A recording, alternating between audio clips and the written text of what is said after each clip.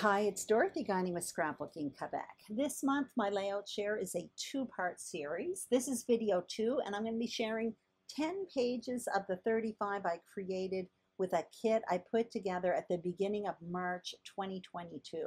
And part 1 included 25 pages, and that video is linked below. This video, part 2, is basically a follow-up to a stash collection building video I posted on YouTube a while back.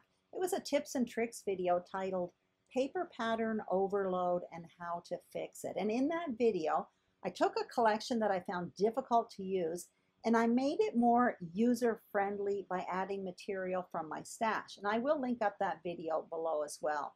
So here is the collection, what it looked like before. Basically a picked over Bungalow Lane collection by Paige Evans with a lot of old prints left. I turned it into this, and I'm a bit of a pattern paper wimp, so I found version 2 more approachable and more user-friendly. And it worked because I created 10 pages with it that I absolutely love. So let's have a look at these layouts, and then what I'll do is show you what I have left from this collection and let you know my plans for the leftovers. As usual, there will be still shots at the end of this video, so let's get started. And this first layout here is a neat and tidy grid. It is a Victoria Marie inspiration. You can see that in the bottom of the grid I created a pocket, and I used a die collection from the scrapbook.com that was in my kit this month, and I have all of these leaves popping out of it. There is the coordinating page. It's super simple, just a wide band of paper, one photo, and one embellishment cluster. So I used the paper from this Bungalow Lane collection along with some wood grains from my stash. I ended up using those multicolored alphas, which is a bonus because I find them difficult to use, and I used the die cuts from Bungalow Lane. Here's another page I created, and this one I cut the papers up into a bunch of squares. And I can say that working with a collection that is challenging for me forced me to explore different ways to create with it. And what I found was by cutting up these bold pattern papers that I found difficult to use, I created my own pattern paper. And of course, I was relying a lot on white space. So there you have it, 2 more pages, and I am actually very thrilled with it. And again, a lot of wood grain. I added a lot of wood grain to this collection. So here are the next pages. This one here, once again, it is a Victoria Marie inspiration. I'm pointing out the alphas there because those dies, those alpha dies from the scrapbook.com were in my kit as well this month. And I tried them out. I spoke more about them in the first video. So if you want to hear my review on the scrapbook.com dies, I talk more about it in that video. And I'm just showing you them right now. They are cute. I did like the look of them. They were just a bit fussy to adhere because they are quite thin or quite narrow or whatever you want to call it. Anyway, you can see the page 2. Once again, a super simple page, basically repeating the patterns and making something simple to go with a more complicated design, which is typically what I do when I stretch a single page layout into a double page one. This one here was probably the one I had the most trouble with. I think it was because of the colors. These colors I don't typically work with. The orange with the green, I didn't particularly like that pattern paper with the half circle, so I found this one quite difficult. And on top of it, I added paint splatters, which is not something I ever do. Nevertheless, it has grown on me and it will be going in my album. And once again, I use the ephemera from this collection. I use those multicolor alphas, which is a big plus for me because I find multicolored alphas difficult to use. Now we're down to the last 2 pages, and if you are here, you are seeing the layout that will be on YouTube tomorrow. That's the layout I create for a Punched Out Thursday that goes live tomorrow, and it was a Paige Evans inspiration. I talk more about it in that video, and I'm showing you the coordinating page, very simple, that I created to go with it. So that is it. Those are the 10 pages I created with my beefed up version of the Paige Evans Bungalow Lane collection, and I am absolutely thrilled with it, even the one I liked less.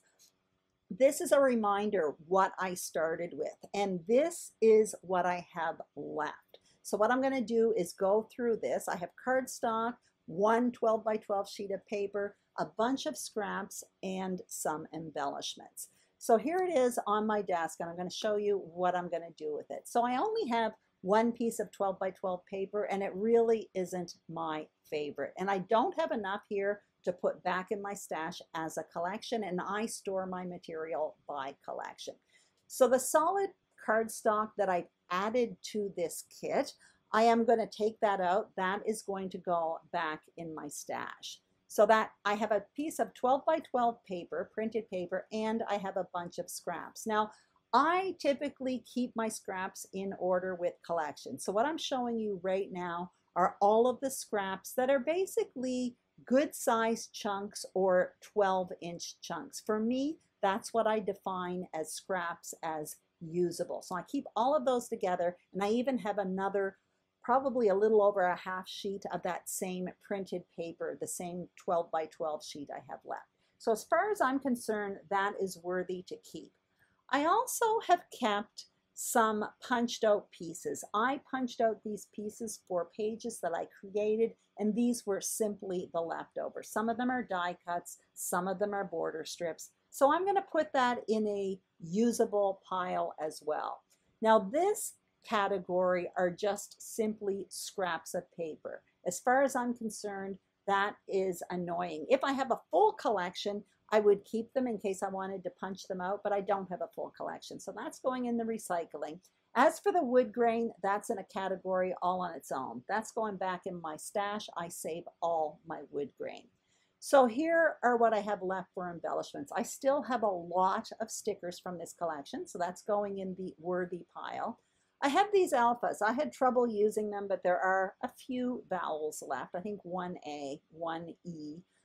And I also have some cut apart sheets from this collection. That was a piece of paper that was cut up. I certainly used some of them, but that's going in my punched out category of scraps. Those are wood veneer leaves. I don't like wood veneer, but there are a lot of them there. And those were little rubbery buttons. I didn't use those. I didn't particularly like them. And I also had some cut apart tags. So all of that is in my worthy pile. And I'm now showing you some die cuts. That was my favorite part of this collection. Those were absolutely gorgeous. And I had bought 2 packs, and clearly I had bought too many because I still have quite a bit left. So with that worthy pile, I didn't particularly like this collection. I didn't dislike it. I found it hard to use. And the fact is, I made lots of pages with it earlier in the year, or basically about, I don't know, last fall, I think. And then I came back, resuscitated the collection, and made another 10 pages. So as far as I'm concerned, I'm satisfied. And with only one printed paper left and all of the accessories, what I'm going to do is give it to a friend. I'm going to be scrapbooking with a few friends in a few weeks. I'm going to bring it there and ask if anyone would like to create something with it. I'm just tired of seeing it. And if nobody wants it, it will all go probably in the recycling, except for maybe that 12 by 12 piece of paper in which I will put it in a pile of paper that I have that doesn't belong in any collections. It's just divided by manufacturer, and that pile is about 4 inches thick. Aside from that, everything in my scrap room is divided by collection. So as you can see, I'm showing you still shots for all of the layouts. I hope you enjoyed this video. If you did, please give it a thumbs up. Don't forget to check out part 1 of this layout share series. If you haven't already, it is linked below. Tomorrow, I'm going to be back with a layout process video, and April 1st, there will be my kit share video. Thank you so much for watching. I'd greatly appreciate a thumbs up. If you are a subscriber, thank you very much. If you haven't subscribed, I would be thrilled if you did. Have a fantastic day, and I'll be back tomorrow. Bye-bye.